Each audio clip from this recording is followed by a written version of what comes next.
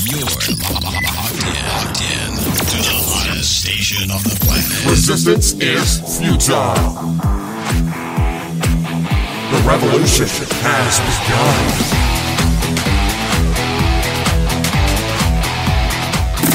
You're listening to Rebelpreneur Radio, helping you break the rules and build the business you need for the life you want. And now, broadcasting his pirate signal from somewhere beyond the status quo, here's your host, best-selling author, marketing and media strategist, Ralph Brogden.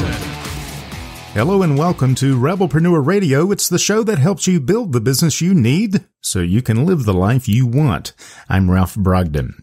If you want to truly build that business and build the life, you have got to work on your mindset. We talk about mindset quite a bit on the show because it's that important. You can have all the education, you can have all the credentials, but if you don't have belief in yourself and the right mindset, none of the education, the experience, the credentials, the value that you have to share with the world, none of it can actually come forth. None of it can manifest itself if you don't have the right belief and the right mindset. So people who work in the area of belief and mindset are very, very important to small business owners, rebelpreneurs, anyone who wants to be an influencer, anyone who wants to be a success in their endeavors. So we are very privileged to have Mr. Nick Dillon with us today. He is an entrepreneur, a best-selling author, a professional coach and counselor. He's also a leadership and organizational consultant, an empowerment guru, and he is the specialist and the one to talk to about belief and mindset. He is known as the Belief Coach. Nick, welcome to Rebelpreneur Radio. Thank you. Thank you for having me. I'm glad to be here. Tell us a little bit more about yourself. How did you get started in this area of being a belief coach, and what is that all about? Great. Thank you for asking. I often tell people the journey to the belief coach has been an interesting one because I was born a little under 3 pounds and not slated to live more than 48 hours. And as a youngster, I was challenged with some health problems because my lungs didn't fully develop. And so I operate today with a little under 50% lung capacity. And so the journey has been full of bullying and teasing and taunting. And during those childhood, adolescent years, I really was challenged with self-image, self-esteem, and all of those were low because I was bullied and teased. And so at 15 and a half years old, I wanted to take my life and planned my suicide attempt. And for whatever reason, my mom called me actually in the middle of it, and I stopped. And that, for me, began a 35-year journey of growth and development. But at the core of it was my belief system. Because during that moment in my life at 15 and a half years old, 16, I believed the names I was called. I believed I wouldn't live to be 18, let alone the age I am now. I believed all that I wouldn't amount to anything. And more importantly, I believed I wasn't good enough.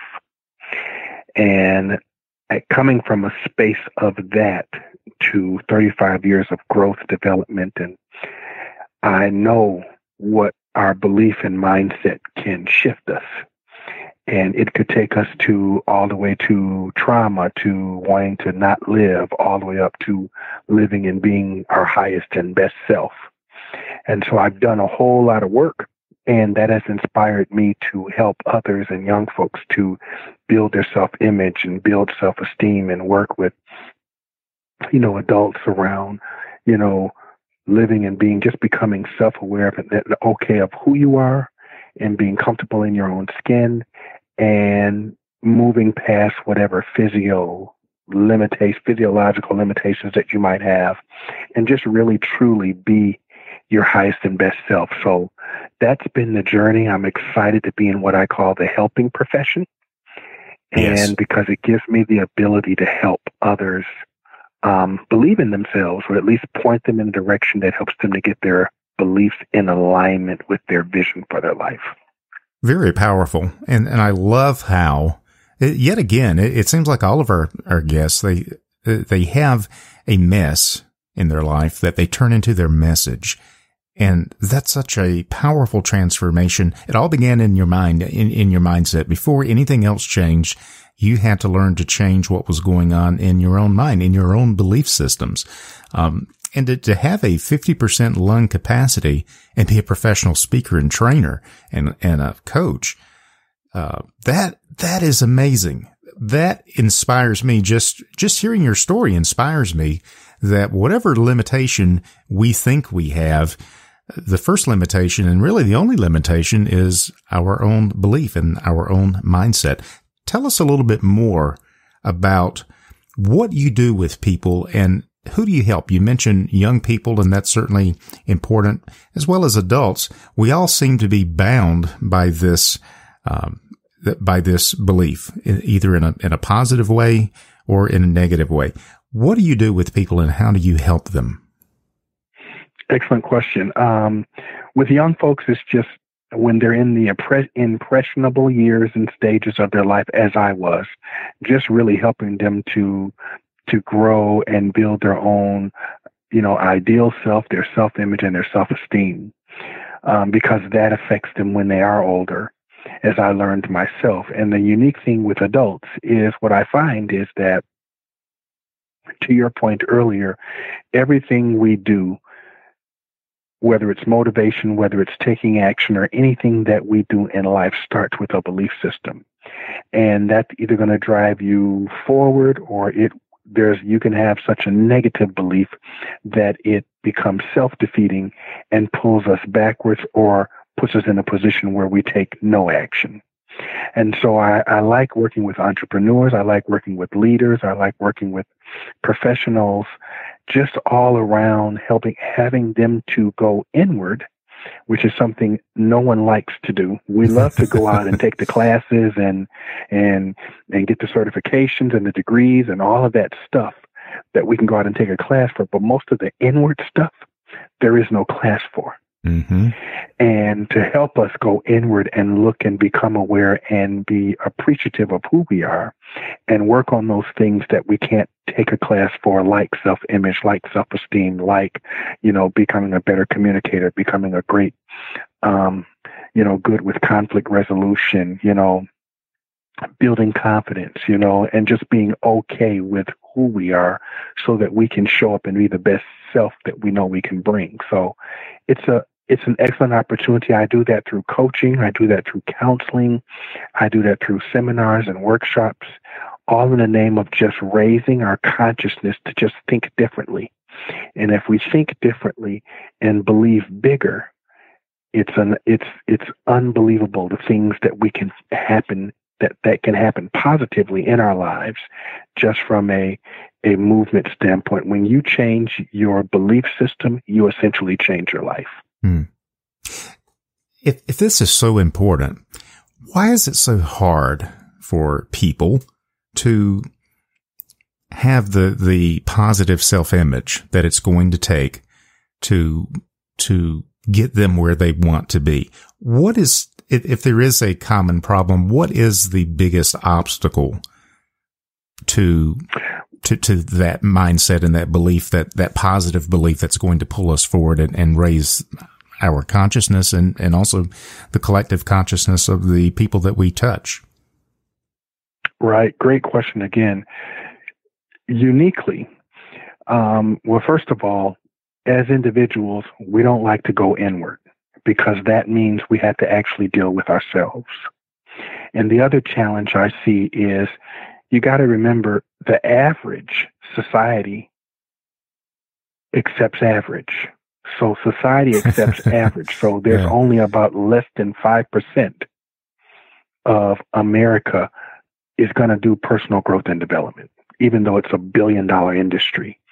5% of us invest in ourselves, are willing to grow, are willing to work on ourselves and become the best person that we can be. But the challenge is always society doesn't accept more than average. So those few who decide to go that step further in what I call the competitive edge of growing themselves personally are those who end up being in the successors of the world. When we take, another challenge too is programming. for a lot of us, a lot of programming happens in our formative years. And to do that work, that inward work is work.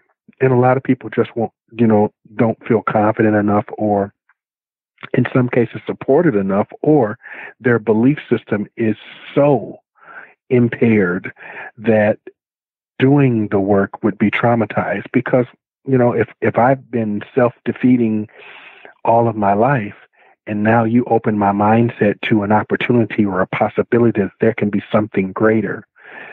And even though that something greater could be good for me, if my normal for 40 plus years has been self-defeating, it's still scary. It's still vulnerable. And what I find in my work is that the practice of that, to go and walk that journey, is sometimes, that vulnerability we don't want to do. And that, the fear of the unknown, even though what we want in the unknown is positive.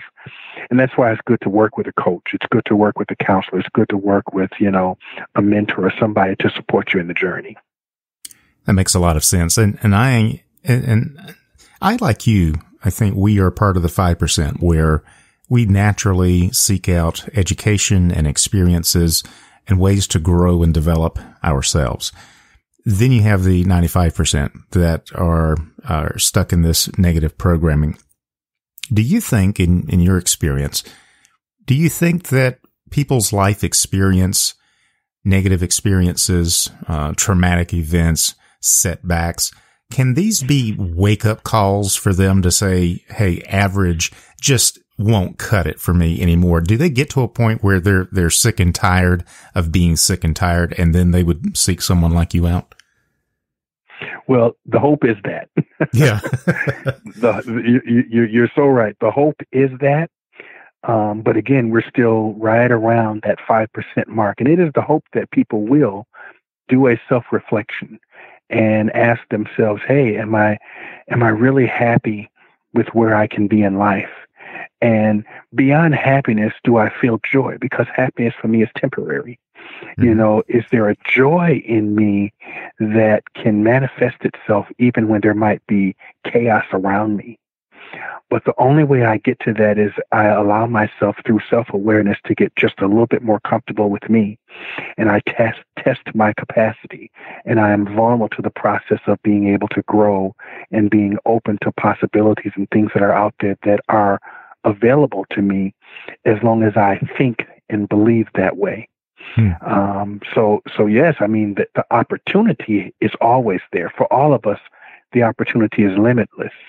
But how we start or how we move to action starts with our belief system. And if my belief is lacking, then my start's going to be different than someone who is thinking limitless. And so the results is what we end up getting. And if the results are what they are, it just reinforces the belief system again. And so it can become a vicious cycle if we're not aware of it.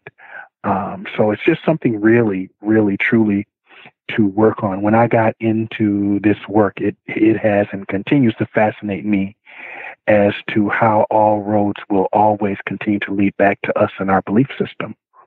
And when I'm working with CEOs to entrepreneurs to young kids, I get to see firsthand how sometimes unconsciously we are unaware at what's driving behavior based on a belief system we unconsciously at one point in our lives accepted. That is so true. I think that is the one thing that really makes a difference, especially with rebelpreneurs, with entrepreneurs. I think with the people that you work with, CEOs and executives and thought leaders, all of us can use improvement in this area. All of us have negative programming, negative self-talk that we catch ourselves in.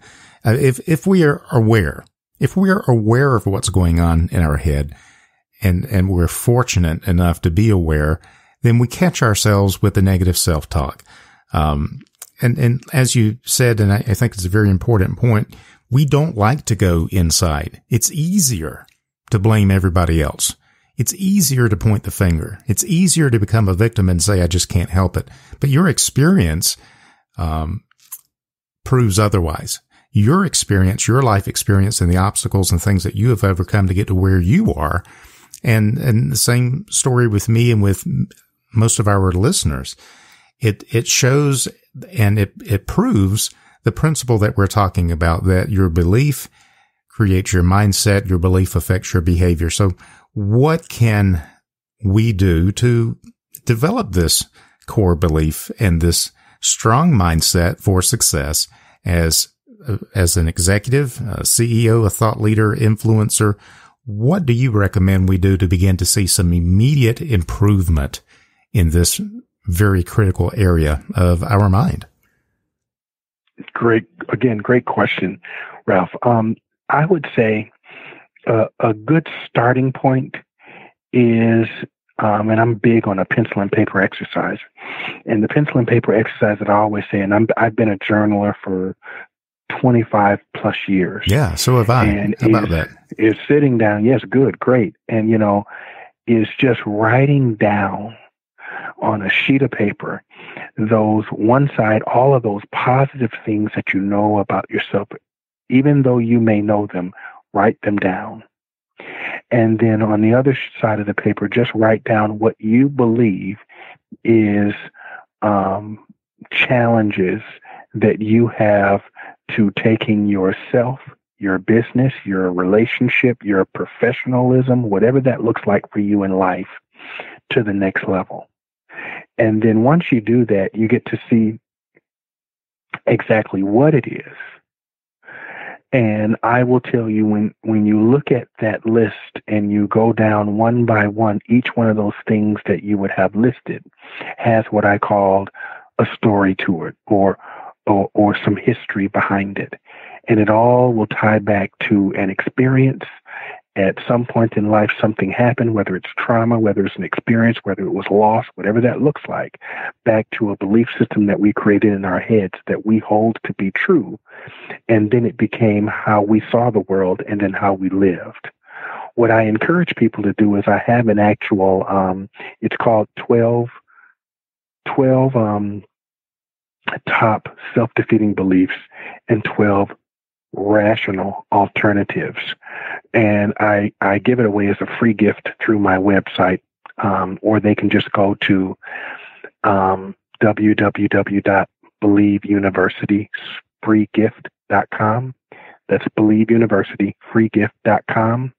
And it gives you exactly some tips. It even gives you an exercise and everything that you can utilize to help you actually do the work to start unpeeling some of the self-defeating beliefs and to get back on track, and or at least have a starting point to getting better, and to really just, I always say it, just opening up to possibilities you never thought existed. So important. And I think that because it's not natural for us to go in deep to ourselves, and because it's not something that we like to do, it can be very uncomfortable. I think getting these resources and these tools and having feedback, if it's not in a professional relationship as a coach and someone who is being mentored, at least get feedback from someone and get some help, get some perspective outside of yourself. And I really love this idea of getting out of your own, going into your head, but getting it out of your head. Doing that brain dump, pulling out your journal or your legal pad or whatever you need to do. Write down all of those positive things about yourself, and then what you believe to be challenges, and get to the story behind it, that negative experience that created the belief that you're still hanging on to today that is shaped by that negative experience. And so what you're suggesting is that we can actually, point by point, go through and refute and replace that negative programming with something that's positive and uplifting as opposed to defeating. Absolutely. Absolutely. And we're all, and I always tell people this too, we are all guilty of it. So never feel like, oh, it's just me. We are all guilty of it. Our self-talk needs to be managed on a daily basis. On average, we think about 60,000 thoughts a day. 90% of those thoughts are typically negative. And so if you don't make intentional effort to stay positive, to believe positive, to, surround yourself with positive people that support the mission, vision, value of you, then before you know it, you find yourself in a group of people that are average, and they stay average. And I've seen people who I know they have much greater potential reduce who they are, all for the sake of acceptance.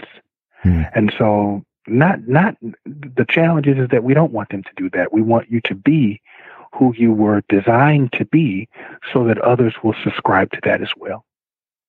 That makes a lot of sense. And that's really, that's highly motivational, especially to someone who is wanting to build the business and design the life that they want. And you mentioned 60,000 negative thoughts. That doesn't even take into consideration all the negative programming that you're getting outside of yourself from Absolutely. the average or the negative or the media or social media. And so what you're saying, Nick, is so important. We have to be intentional. We have to treat our self-talk as important, as something that is as important as exercising, eating right, getting the right amount of sleep, and having positive self-talk. All of this is really, really critical, I think, not just for adults building their businesses, but for the next generation coming behind, who are kind of at a disadvantage, I think, in the world that we live in today. So you are working with people who need you the most. What are you working on right now that's got you excited that you'd like to share with our listeners? Oh, great. Thank you for asking. Right now, I actually have a new book that's going to be coming out in the fall, in about a month or so, and it's called Beliefs 365. And you will see it available on Amazon, Barnes & Noble, and all the places that you can buy books. And it's really a book about understanding beliefs, understanding mindset, and how beliefs impact our lives. And then the majority of the book after that is just journaling. And what I do is I give you some questions, and I raise some questions in your mind to just think about your life and just understanding your belief systems. And so it's an excellent book. All my books have work for you to do in them because I'm really big on us getting our beliefs in alignment with our vision and purpose. And I have a leadership event, Live to Lead. I'm part of the John Maxwell leadership team, and I have a leadership event coming on October 11th here in Milwaukee, Wisconsin. And I'm also going to be doing what I call a virtual self-awareness boot camp. So you'll see that out there, and I have a virtual summit out there that's going to be on September 30th. So I'm really busy all the time, always offering tools for businesses and individuals to be successful and be able to live and be their highest and best self. Wonderful. Well, I appreciate your work so much, and I think it is so definitely needed in every area of society. And maybe if we work together, we can get that number from 5% up to 6%. What do you think? Absolutely. Absolutely. Let's be positive. I right? agree. We could at least make a 1% impact. So if our listeners want to find out more, you can connect with Nicholas Dillon at nicholasdillon.com, and we'll have that link posted on the Rebelpreneur website as well. Nick, any final thoughts or words of wisdom that you would like to leave our audience with? Sure. I always like to lead the audience with this notion. And the notion is that it takes a moment, just a moment, for us to create a shift in our mindset. And that is, in essence, making a positive choice for change. It just takes a moment to be able to do that. And that positive choice can actually change your life forever. But for a lot of people, it takes a lifetime to get to that moment. And so what I would compel and challenge every one of the listeners here today is to make today, right now, your moment. Make a positive force for change and have an amazing rest of the year. Words of wisdom from Nicholas Dillon. He is an entrepreneur, a best-selling author, a professional coach and counselor. He's also a leadership and organizational consultant and empowerment guru, and he is known as the Believe Coach. And now you know why. Now that you've listened to Nick for the last half hour or so, you know his heart, his vision, and his mission. Go check him out at nicholasdillon.com. Nick, it's been a real pleasure to have you on the show. Thank you so much for your time today. I really appreciate it. Thank you, sir. I really appreciate the opportunity. You've been listening to Rebelpreneur Radio with Ralph Brogden. Download the show notes and much more at rebelpreneur.com.